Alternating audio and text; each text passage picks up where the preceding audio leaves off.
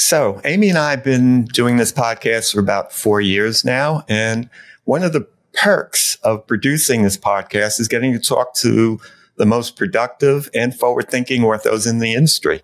And today's no exception. We've got the ultimate aligner insider to share his insights and his thoughts about the future of ortho, the latest innovations in aligner technology, and pretty much anything you want to know. So you don't want to miss this one. Stay tuned. Our Golden Age of Orthodontics podcast sponsors make it possible for us to bring you new episodes. Lightforce Orthodontics is revolutionizing orthodontic care with cutting-edge custom bracket technology that offers personalized digital treatment plans that are fast, precise, and uniquely tailored to your patient's needs. Take advantage of the new standard of care with 3D printed, fully customized brackets combined with indirect bonding and digital planning. You can learn a lot more and take advantage of some special offers by visiting our partner page at pplpractice.com. The future of orthodontics is evolving and changing every day. But although the way to achieve practice growth has changed, there's never been a better time to be an orthodontist. Let's get into the minds of industry leaders, forward-thinking orthodontists, and technology insiders to learn how they see the future of the orthodontic specialty. How will digital orthodontics, artificial intelligence, clear aligner therapy, remote monitoring, in-house printing, and other innovations change the way you practice? Join your hosts, Dr. Leon Klempner and Amy Epstein, each month as they bring you insights, tips, and guest interviews focused on helping you capitalize on the opportunities for practice growth. And now, welcome to the Golden Age of Orthodontics with the co-founders of People and Practice, Dr. Leon Klempner and Amy Epstein. Welcome to the Golden Age of Orthodontics. I'm Leon Klempner, CEO of People and Practice, a board-certified retired orthodontist. I'm the director of ortho at Mount Sinai Hospital here in New York, part-time faculty in the graduate department at Harvard, and the founder of an international nonprofit called the Smile Rescue Fund for Kids. You can learn more about that at smilerescuefund.org. And today, as usual, I'm joined by my daughter and my partner, Amy Epstein. Yep, Amy Klempner Epstein. I'm the COO of People in Practice. I have an MBA in marketing and 20 years of marketing and public relations experience. And my dad and I joined up to provide the tried and true tenets of multinational brand marketing to the orthodontic industry and deployed, obviously, at a hyper-local level. Today, we're thrilled to have Dr. Maz Moshiri with us. Dr. Moshiri has been a faculty member at Align Technology since 2013. If you don't know him, he is the co-founder of the Aligner Intensive Fellowship, an online residency that has educated nearly 5,000 orthodontists worldwide on the proper treatment planning and the proper use of clear aligners. Currently, he serves as clinical assistant professor in the orthodontic residency program at the Center for Advanced Dental Education at St. Louis University, with a focus on clear aligners. He also serves on the clinical advisory board of Orthodontic Partners and as an associate editor for the Voice of an Expert column for the AJODO Clinical Companion. Dr. Moshiri is a diplomat of the American Board of Orthodontics, as well as a fellow of the American College of Dentists, the International College of Dentists, and the Pierre Fauchard Academy. Dr. Moshiri, Maz, so nice to have you here. Thank you very much for joining us today. It's a pleasure to be here. I appreciate you having me. All right, Maz. So let's start with the fact that we're no longer in the practice of your father's orthodontic practice, right? Although you are in practice with your father. But in general, things have changed a lot over the years. And I'd like to just start with getting your feelings about the current state of clear aligners. Perhaps talk a little bit about the advent of customized digital braces, Lightforce, for example, one of our podcast sponsors. So everything's moving digitally. So tell me what your thoughts about where cleared aligners will be, let's say, 5 years, 10 years. What are your thoughts about it? So, I've been in practice almost 20 years with my father. And when I joined him, we weren't doing any clear aligners back then. All of our brackets were, analog brackets, meaning that we had the same bracket went on every single patient. We had a full-time lab technician that was making all of our appliances in-house. We were putting in separators, placing bands, taking impressions, making everything soldered, bringing the patient back in, separators back in. All these things that were in the name of providing patient care, but potentially there was a better way of doing it. And that generally is what happens with time and technology, is that we make enhancements or improvements to the way we deliver treatment to our patients. Clear aligners was kind of our first foray into that. For our practice, it was more of, we have a very high TMD patient population, and we treat them with removable splints to get them pain-free first. And then if they had an indication for detailing their occlusion, to then put those adult patients, primarily adult, into braces was, possible. We did a great job with it, but there seemed like there could be a better way if a clear aligner could be effective in doing that. And that was our kind of our foray into that, if you will. But man, we made a lot of mistakes in the beginning, and it was not going as predicted. And we had a lot of bumps and bruises in terms of learning how to use the appliance properly, and then eventually got to where now we're very comfortable with it. And it's about 50% of what we do in our practice. 50% of our starts are clear aligners, and the rest would be, fixed appliances or expanders or things of that nature. As it pertains to clear aligners, for the longest time now, we, of course, have had stereolithic models where you suck down a piece of plastic on and you make that aligner through that manufacturing process. But again, is that the most efficient way to make an aligner potentially? With the advent of direct printing, I think that a lot of the companies we're seeing, for economic reasons, it's probably going to be better for them not to have to make a stereolithic model and just throw it in the trash. But if they can actually direct print the aligner, that's going to really help the economics of manufacturing for them. But at the end of the day, is it in the best interest of the patient again? And that's the big question mark for me. I don't know that yet. But I do believe that all the material science will be invested in trying to get that to eventually get to where that's very feasible. Certain companies like Graphy, for example, are showing shape memory with their aligners. And so that's very intriguing, that if that's feasible, do you have to give as many trays to a patient to achieve the same amount of tooth movement, let's say? Being able to direct print an aligner also allows you to vary thickness of the aligner in defined areas, which changes the biomechanics and can increase stiffness in certain areas, which is, again, very intriguing because that may make the aligners more effective clinically, potentially using less attachments to some extent.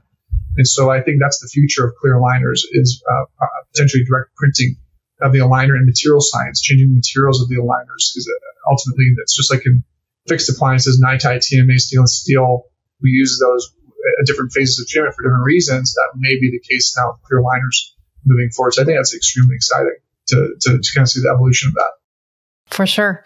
Do you see, there's material science for sure, but do you see a role for AI and machine learning in advancing clear aligner therapy, or in terms of treatment planning, for example?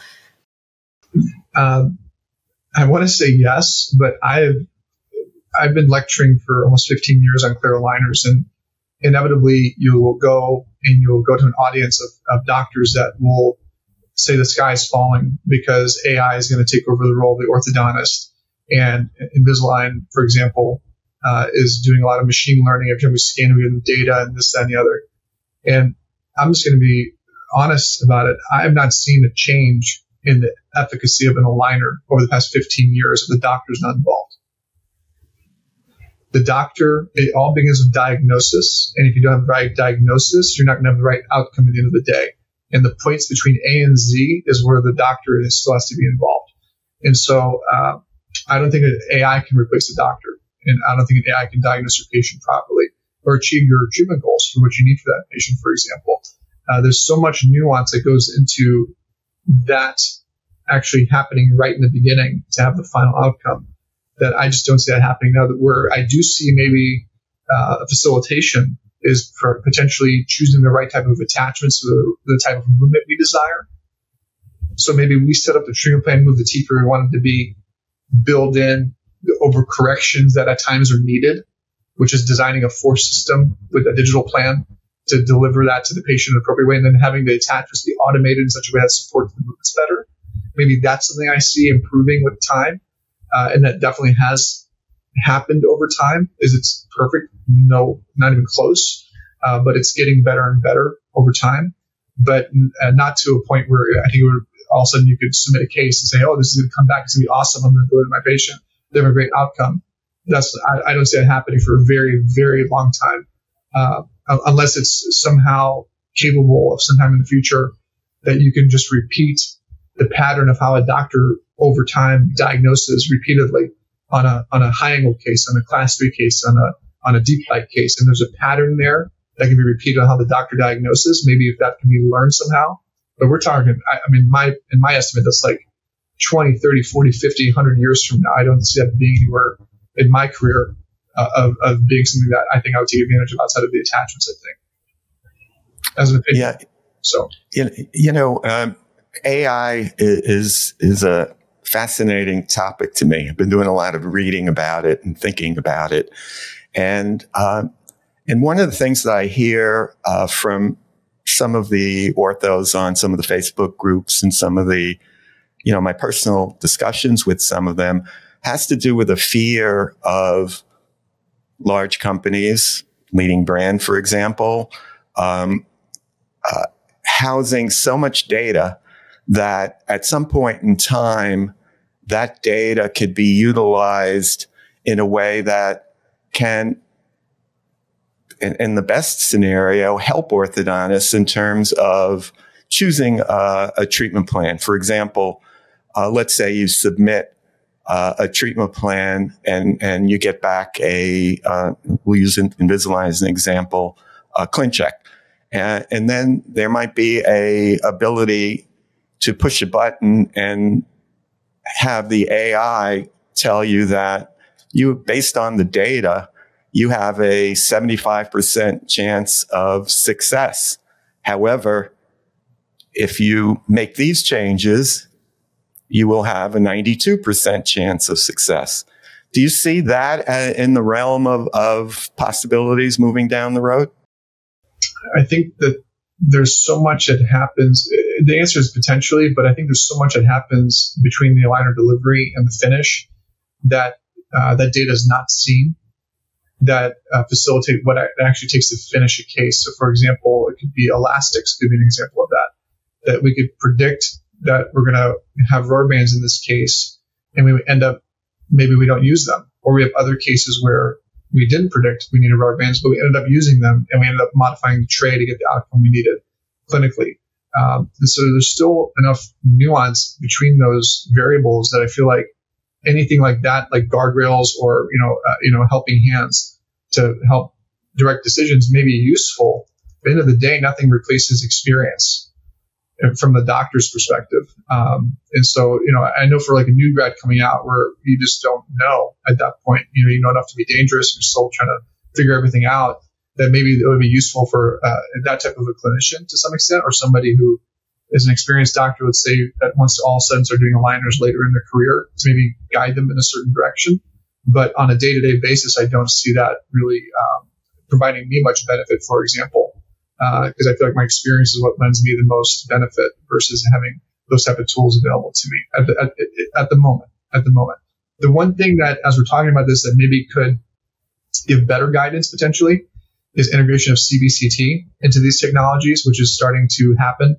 And I think the better and better that gets in terms of actually knowing, because sometimes you see the roots go through the cortical bone and you're like, is that really happening, or can that even really happen? Because there's so much cortical bone resistance that what the software is predicting may not be a reality. But as that data aggregates over time, then potentially that gives us better guardrails as to actually not moving teeth where they shouldn't go. I think that will give us really a very powerful benefit long term in terms of seeing things we weren't seeing before, or that we were, lack of a better word, ignoring before, and not understanding. We were kind of like, blind eye to it, getting a good clinical outcome, but where were the roots at some point in the bone, until you flap the patient, you don't really see it. If they're symptomatic, you wouldn't know it, let's say. So. Yeah. You mentioned new graduates coming out, and I was just curious because I know that that you are involved in the residency program at SLU, and I'm involved at Harvard. And I'm interested in your perspective in terms of preparing our residents for the real world when they get out. And are you doing anything differently, or how are you preparing residents to effectively use clear aligners? Because, we all know the demand is there, and the reality is that they're going to need to be addressing this issue. But from an educational standpoint, what are you doing at SLU is, I guess, my question in terms of preparing residents. So my angle on that is I've always thought that somebody could not be successful at clear aligner therapy unless they were honestly successful at using fixed appliances, because there is an analogous comprehension or thought process that needs to occur with regards to not only diagnosis, because that's so important, but also biomechanics to some extent as well. For example, going to the TWEED course when I was a resident was one of the most important weeks of my life because of the understanding of forces that happens with tip back bends or anchorage control, vertical control, things of that nature that need to be applied to fixed appliances, but then also apply analogously to clear aligners as well, and understanding equal and opposite forces and designing attachments and so forth. And so I really try to, when I teach clear aligners, go through the approach through a diagnostic process and a biomechanic process, and not just talk about the bells and whistles of any system. The bells and whistles don't matter. What matters is the actual fundamental diagnosis and the fundamental biomechanics. And if you understand those things, you can manipulate almost any aligner system to do what you need to do. And the bells and whistles will just hopefully make you a more efficient clinician to some extent, because they hopefully help you to delegate certain things that you're having to think through or do on your own at some point in time. But, for example, I use Invisalign. I'm a speaker for them, and I get compensated as a speaker for them. But I also use ULAB in my office to make in-house aligners. I get zero compensation from them. And the two can be further apart as far as I'm concerned in terms of kind of what they offer in terms of tools. But I use them both because it's in the benefit of my patient. And to be able to do that, though, takes an acumen of understanding diagnosis and, appropriate tooth movement and attachments. And so that's really what I focus on with the residents, is try to go bare bones basics, but it all starts with diagnosis and all starts with really biomechanics. I try to draw analogies between fixed appliances all the time when I'm lecturing, saying like, I'm going to bend in a reverse curve of SPE in the ClinCheck. I don't expect that this is going to look like this in the patient's mouth. I do this in fixed appliances in this situation. I'm doing it with the aligner in this situation. And so I always try to go back and forth between fixed appliances and aligners, because I think that's how you really bridge the gap there for learning, because I'm not an Invisalignist. I'm an orthodontist. And so having the acumen to understand going through those different appliances, because they're just tools for us, is very important. And not to think that they can go out and have a 99% Invisalign practice, they're going to be a great orthodontist. Like you could do that potentially, but you're in some situations where you need braces, so you're going to have to really understand how to go between both appliances and what you're using. So just as a quick follow-up, at my own curiosity, is that I don't know many people that have more experience using aligners than you do or Jonathan does. So I'm curious, like, what is your criteria for moving to fixed appliances? Like, what is your limit in terms of what you're going to treat with aligners before you consider using brackets? My main kind of hurdle or handcuff, if you will, is the vertical dimension, in terms of if I have a very brachycephalic deep bite patient where there's no growth remaining and minimal crowding, because if I don't have enough crowding, I can't recline the teeth to open the bite. And I'm really depending on just pure intrusion to open the bite. And those are really probably the most challenging cases for a clear aligner to deal with. Extraction cases that have minimal crowding can also be quite challenging, because there's a significant amount of space closure involved if there's minimal crowding. So like a Bimax protrusive type case. Again, that's probably a little bit easier than a deep bite patient I just gave you, but it's just, why would I want to do it is almost the question, because I know it's going to take more time. When I can do it with braces and get a potentially equal or better outcome in a less amount of time, in that extraction example, why would I want to put the patient through that and just, it burn them out? Because the other aspect of clear aligner treatment, just like with fixed appliances, but probably more with clear aligners is psychology. How long is that patient into your treatment? How long do you have them engaged in your treatment? I feel like it's going to take longer than 18 months with a clear aligner. Then I'm probably talking them into braces at that point, because at that point, I have more control over the case, and with braces, it potentially could take 18 months as well, or maybe a little bit longer, but I just feel like I'm not going to lose that patient as easily as psychologically with a clear aligner. Torque is another one. If someone's like a class 2 diff 2, again, they treat decently well, potentially, because that is it really torque or proclination you're getting in terms of what you're seeing clinically, but it just takes a longer time to express. It could take up to 2 years again to treat that class 2 diff 2 type patient. And so would I rather just get it over with a fixed appliance for them? So that's really where that decision comes into play, is clinical quality of outcome, efficacy of movement and treatment time are really kind of where I kind of draw the line there. And it's mainly deep overbites, minimal crowding, extraction cases that have minimal crowding, or patients with significant torque needs are the other type of cases where I try to steer away from. So let me jump in and ask a non-clinical question, because I'm the non-clinical one here. And it, in your bio that we talked about in the beginning of the show, the orthodontic partners, you sit on their clinical advisory board. So let's talk a little bit about that.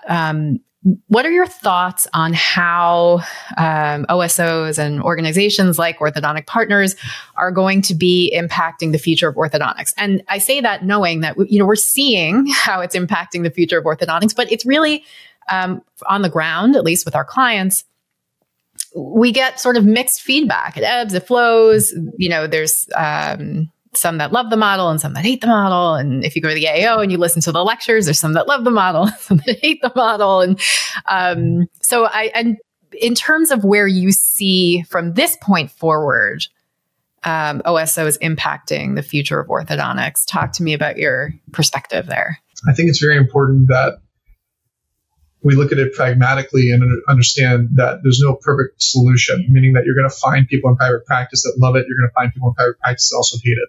And it's going to be the same with an OSO model. And that's just the way life is. There's not going to be anything that really is, perfect, unless it's like a bowl of salted caramel Oreo ice cream. Maybe that's like perfect. But, as far as it goes in many things, there's going to be pluses and minuses to it.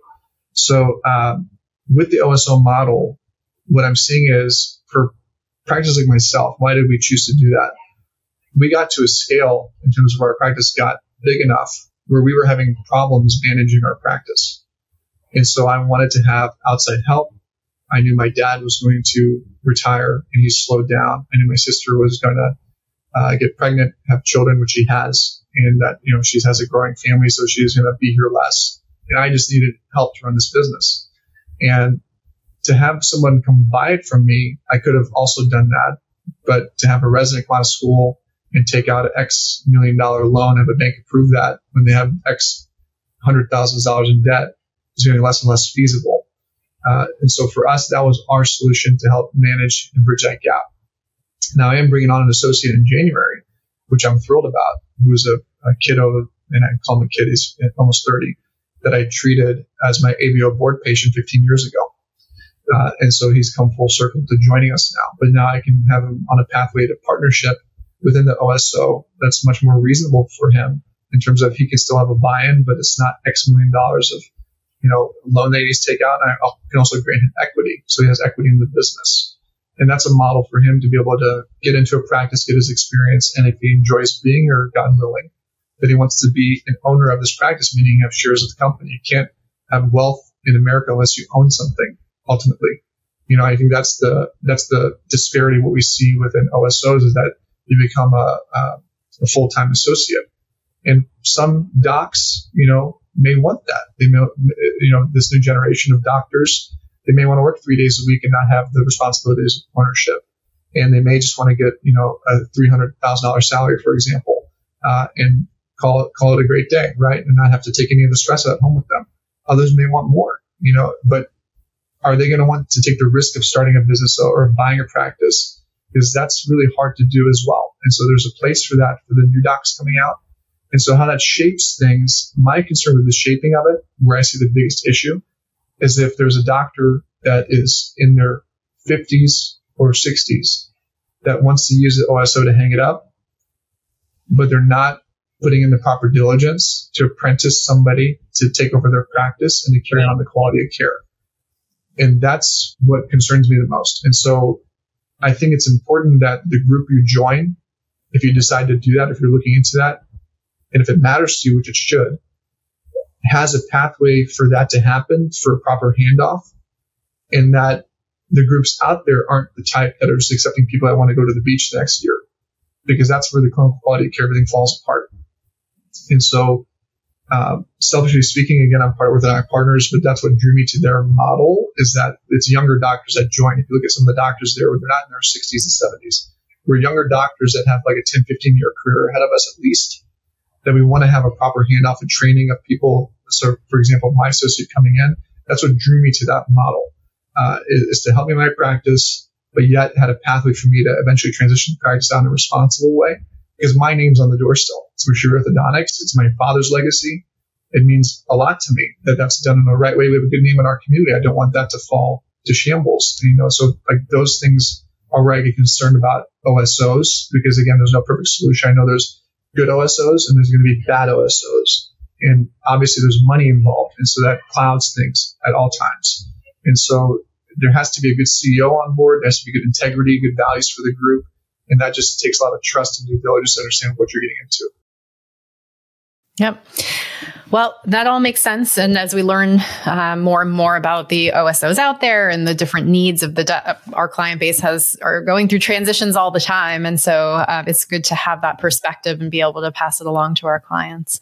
Yeah. My biggest concern is that patient base and what happens long term, and that hopefully the doctors just want to hang it up. I think that's where I get concerned about the whole model. Yeah. Yeah. The institutional knowledge goes away, and then what? So exactly. It has been a pleasure talking to you, Maz. Thank you so much for joining us today.